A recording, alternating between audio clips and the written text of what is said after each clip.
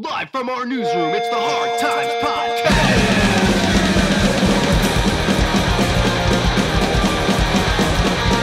With Bill Conway and Matt Sankum.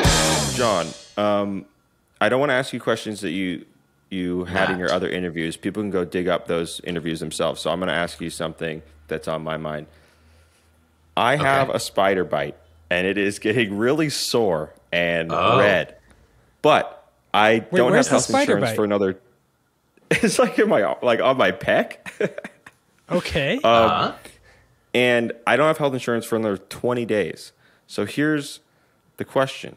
You want some unsolicited medical advice from a guy in a band? Here's the question. Do I risk it and try to wait 20 days? Or do I bite the bullet and go pay it to see if this spider bite is a brown recluse? I don't know. I mean, there are like all sorts of... You know it was a spider, or are you assuming it was a spider? I'm assuming. I don't really know. You didn't see that it was a spider. So is it a bullseye? No. Is it a big round? Does it have two distinct marks? That would be a No. Lyme tick if it's got a bullseye.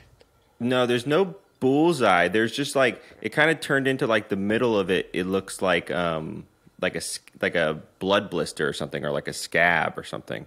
So it looks like not. I think good. if it really hurts, you should take some Benadryl and be prepared to sleep, because that's basically the anti-inflammatory of choice for a lot of bites. I'm going to do that. We're taking callers here at Dr. John, the Day Tripper. So I guess I got to throw it to you, Bill. Do you have any medical questions you'd like to run by me? Yeah, well... In lieu of practical, realistic, real advice? So I haven't been bitten by any bugs lately myself, but my dog recently had a flare-up where his face swole up pretty bad.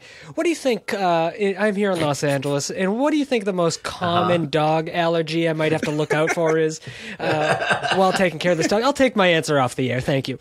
Okay, thanks. Thanks for calling, Bill. That's a very good question. We got to go to break right now. But I heard that dogs can get COVID, which actually was sort of freaking me out. Oh yeah, my dog is. I know dogs can get Lyme disease. Like he will. My dog has been going to protests saying Fauci is a fascist, and I'm like, dude, chill. You know, like you're a dog. He's starting a band with the guy from Offspring. Yeah. On tour, did you ever run into anyone who had like any weird, crazy, like artsy punk house sort of injuries? Because I definitely played a show at a place where someone had showed me a brown recluse bite that they got at living in this venue, and they had to take a big old chunk out of her arm. It was brutal. You have to explain to me what this brown recluse thing is. This a West Coast thing? I don't really know about the brown recluse. Oh no, I have a friend in Massachusetts who was bitten by a brown recluse spider, and he was hospitalized for a while. I think it's the spider that killed the guitar player of Slayer, if I'm not mistaken. That spider bite. John, you're giving me goddamn medical advice. You don't even know what a brown recluse is? Come on.